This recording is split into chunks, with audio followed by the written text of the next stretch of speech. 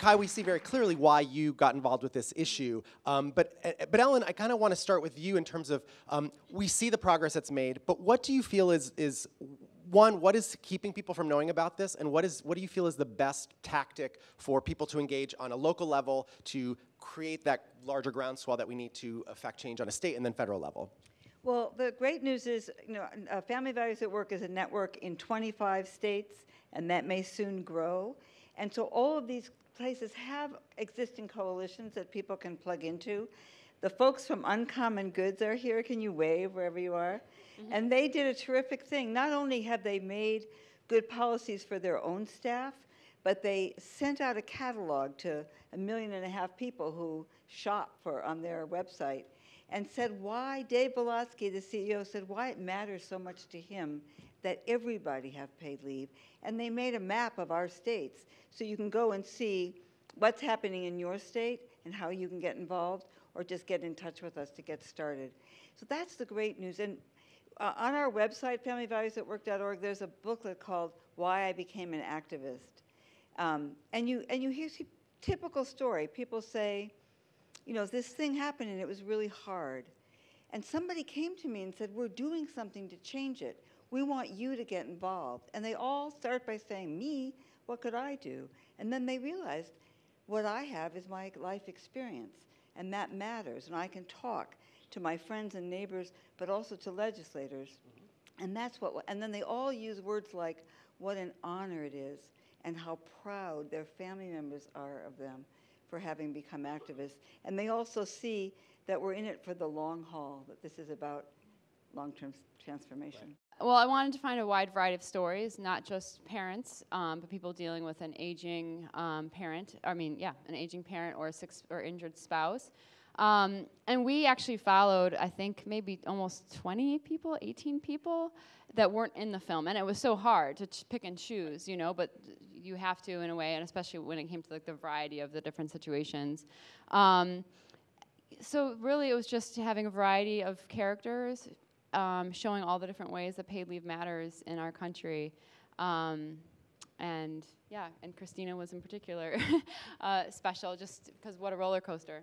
Yeah, and can you talk a little bit about sort of how you became involved and sort of what your hope was with being part of this project? Yeah, I work in visual effects and post-production, so I reached out to Ky after seeing an article in the Chicago Tribune, just from what can I do to help, what can my company that I currently work for do, just on a professional level, I want to get this film made, it's so important, and then wrote a blurb about my personal experience. I was pregnant with Isabella at the time. Okay. It was after the loss, but during my pregnancy. Gotcha. So I definitely, I wanted to be involved. And then we had dinner with her. Of course, she wrote back and was like, thank you so much, it's so generous, but I would love to meet you. So I went out with her and Alexis, the producer, to a dinner that has changed me and my husband's life, where they asked if we wanted to be subjects in the film.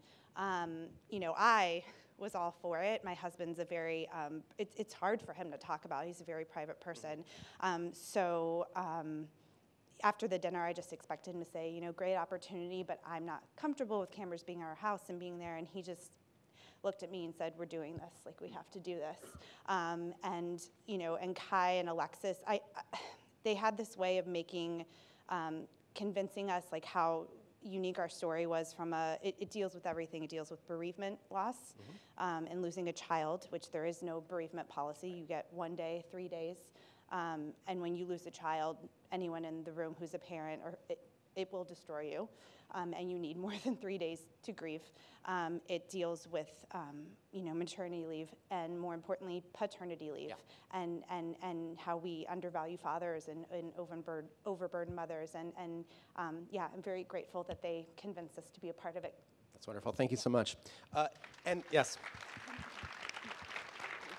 I do want to get to questions from the audience, but I do have a question for Elizabeth.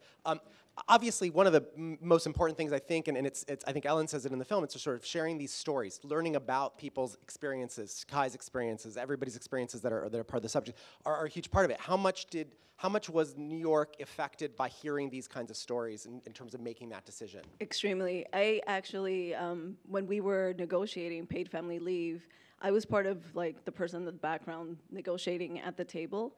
And Blue, who's one of our advocates, first of all, I just have to say thank you, Ky, for this film. Like, it means more than, to the 20-something agencies that are doing this.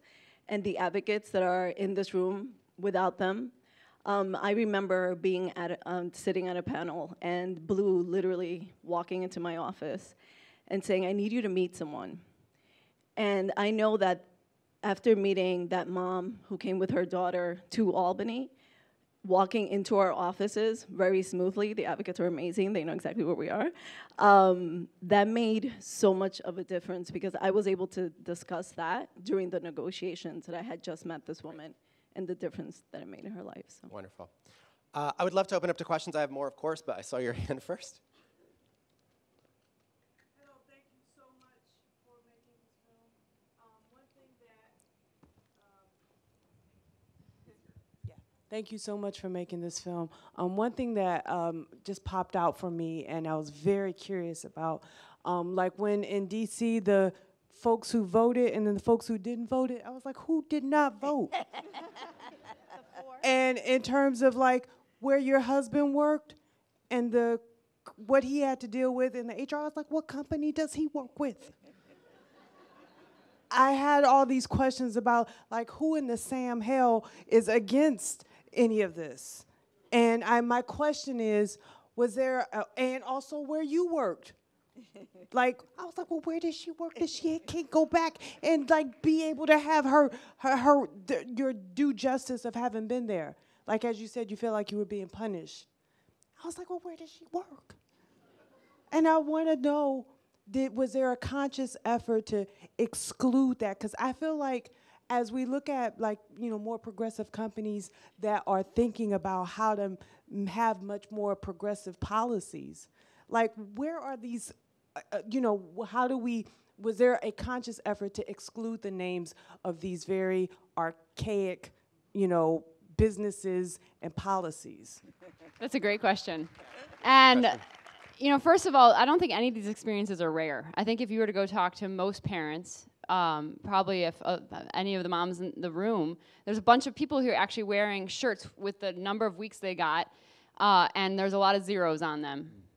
0, 0, 0. I mean, this is not uncommon. So even though I'm glad that you're in your chair being like, this is effed up. I mean, it is, But on the same side, like with a lot of subjects, that was a big part of finding subjects and getting subjects on board is they didn't want to defame their company. They didn't want to lose their job.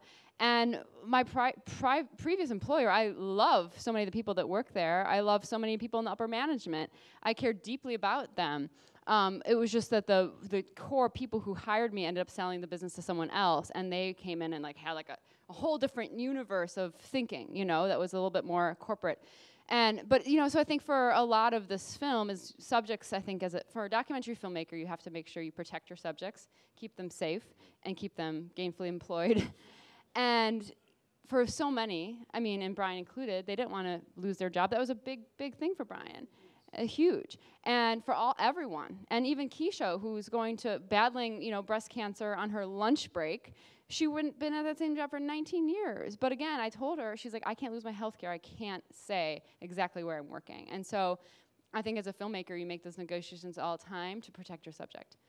And the situation is there's a mix of people who could easily do this and won't, and many who want to and can't. And that's why the policy that we're fighting for, which is a social insurance fund, makes so much sense. And unfortunately, these lobbyists distort what it means, and they say, oh, you're going to put this burden on small businesses. But like Pleasant Pop, the guy in D.C. that you heard, he said, thank you, this will let me do it. The Bright Start owner, this will let me do what I can't do on my own for my employees. And that's one of the reasons we're so excited about it. Great. Yes, other questions? Yes, please. Yep.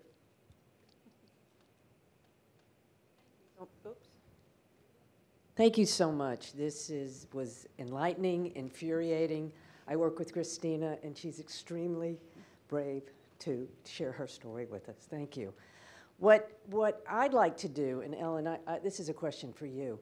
There are people in our company, and I manage the company for the U.S., who assume, like a lot of people do, oh, well, I get the time, right? So my question is, how do we get out the message and dispel the myth and let people know just what we aren't getting? So help us screen this film. For right now, this is, we're going to be arranging screenings. Ky has a great team that's working on this, working films.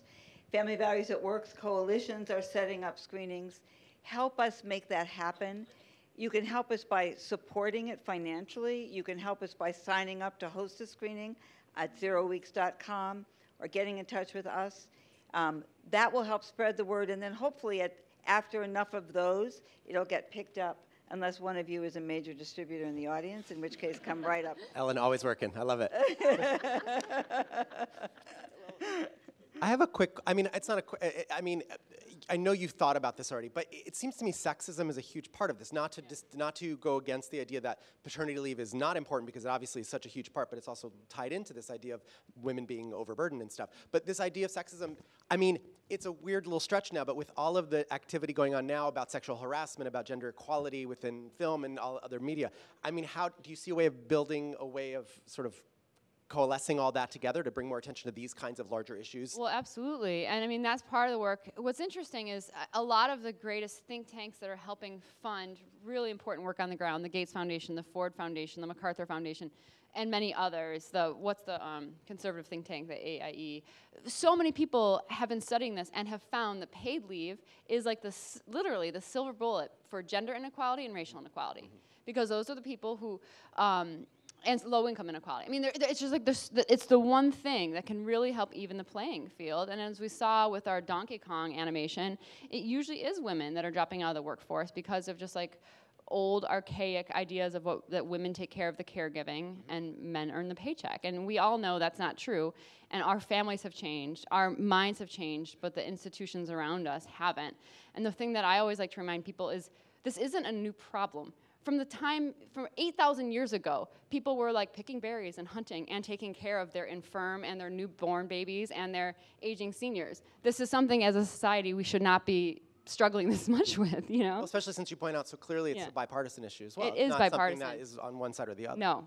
And it's really great to have Brian and Law's voices in the film, because one of the things Gloria Steinem always says, if women will never be equal outside the home until men are equal inside the home. The good news is that many, many, many men want to be, and if they just didn't get punished for it at work. Yeah. And that's what we're trying to change. Great.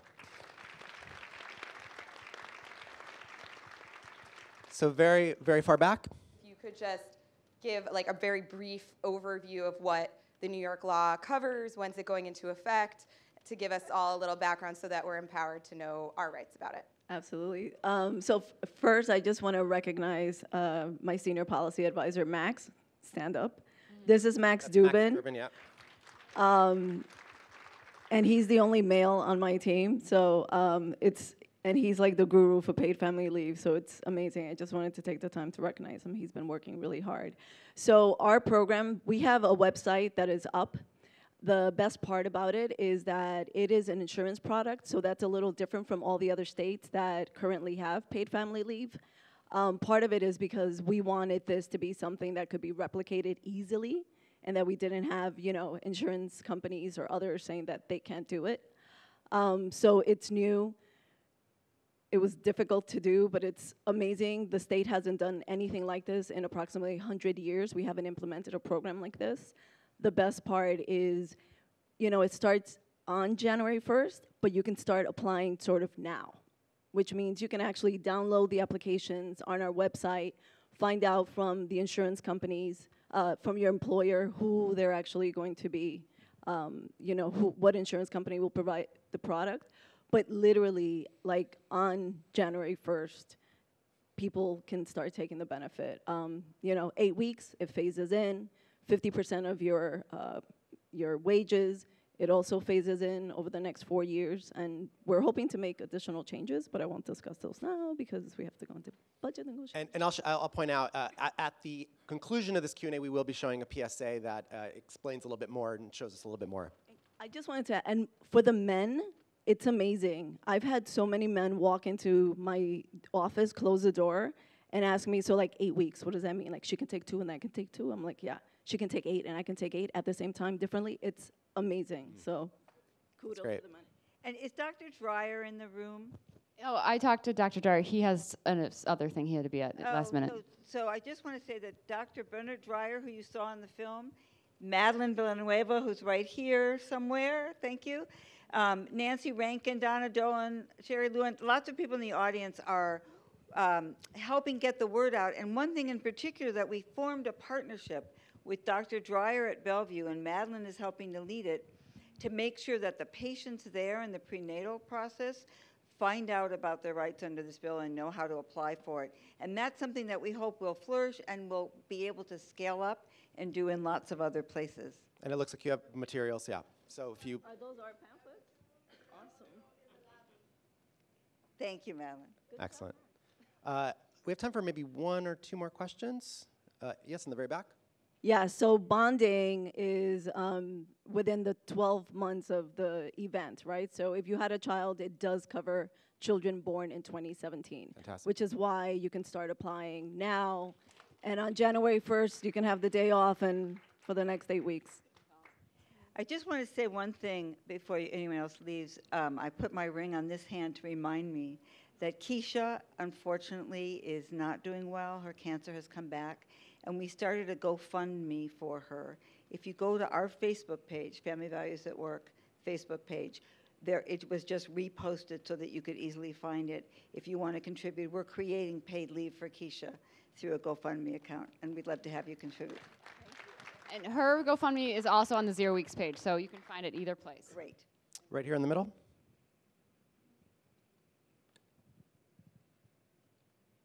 Yes, Ellen, can you tell us the cost of screening this film and whether there's a budget to actually make it available at no cost to large organizations, to law firms, to corporations? I can take that. Go right. So yeah, I mean, people can book a screening for an organization, for a library, for a business, for their corporation, and obviously we never want budget to be an issue. So there's a screenings link on the 0 Weeks website. Just go to screenings, and then it gets you in touch with our team who books screenings. What's that website? 0weeks.com. Yeah, and it's great because, like I said, our illustrator Irene is here, and we had lots of conversations about wanting to kind of be a little tongue-in-cheek about it and showcase this kind of 1950s, you know, dad's going to work and mom's staying home with the baby, with these stats that are absolutely awful and riveting and heart-wrenching, just to show that this like perfect idea of American values, especially from that era that we associate so much with, like the perfect family and, you know, Leave It to Beaver, is totally not true and is completely contrary to the actual picture of America, which I think is revealed through a lot of the statistics. So the the satire was intentional. And one last question I have to ask, which is the current administration and what their take on this issue is and what the challenges may be in the next few years. Thanks to the power of our movement, most politicians are talking about paid leave, and a number of people who won on Tuesday talked about paid leave in their websites and in their speeches. But that doesn't mean that all solutions are the same. So unfortunately, we have had a proposal that would create too little time for with too little money for too few people at the expense of other people by having it come from unemployment insurance, which is so low that nobody could really afford to take it, and by taking it away from other people who need unemployment. So that's not a workable solution. And it leaves it up to the states to decide what's a valid marriage and how do you know you're the dad and so on. So we encourage you to support instead a policy that creates a social insurance fund that's sustainable, that's self-generating, that values all families and all kinds of care. And one thing just to add to that too is, there's, as we point out in the film, this really has become bipartisan. The majority of people in each party, the majority of independents, and like in the upper 70s and beyond, support paid family medical leave. A lot of the debate is in how to do it. So, I think what a lot of the work that Ellen's been helping states to do is to have employees, put money into their fund, and sometimes employers match it. And then some of the policies that have been written or like proposed suggest that businesses get a tax break if they do it. And I think the worry there is that then we'll just do the same thing we're doing now. Some will choose to do it, some won't. A lot of people will be left out. It's just a boss lottery again. So. And one last question for me. Sorry, just keep on thinking. Let's keep going. Like, this issue, it's I try to think about parallels to other issues which are more sort of legal-based, like gay marriage or something like that, where there is something like a Supreme Court decision that can affect things. Right. But for this, it seems a little different. And is there some kind of a tipping point that you feel like if a certain number of states enact it, then it's just inevitable that it will become a federal policy? Yeah, he's good. That's right. We hope. That's exactly what we're trying to do. You saw Ky had to add an epilogue of Washington State, so there are now 6 places that have won. And it went like this: 6 years from number 1 to number 2, 5 years from number 2 to number 3, 3 years to 3 and 4, and then 1 year, we have 2 more. And there are 4 more on the cusp. And we think that will lead to a tipping point that will help change things in 18 and 20, put this squarely on the radar. People will say, this is what the public wants, this is what the voters want, this is what we're going to do. Well, and one thing, just basically why I thought this was so funny you said this. I was filming Ellen. It's not in the film, but I was at an event where I was filming Ellen, and I think it was Valerie Jarrett, maybe. A speaker stood up and said, the roadmap for paid family leave is going to mimic marriage equality. We're going to win it in the states. We're going to get a critical mass of, in the states, and eventually, the federal law will have to follow. Because truly, then it becomes, okay, you're in one state and you have this, right. And it becomes a mess. So, because as someone in this room, Anawadia, said, we're building the movement, we're building the model, and we're building the momentum to make it inevitable. Excellent. That's a great way to end it. So thank you so much to all of you for being part of this.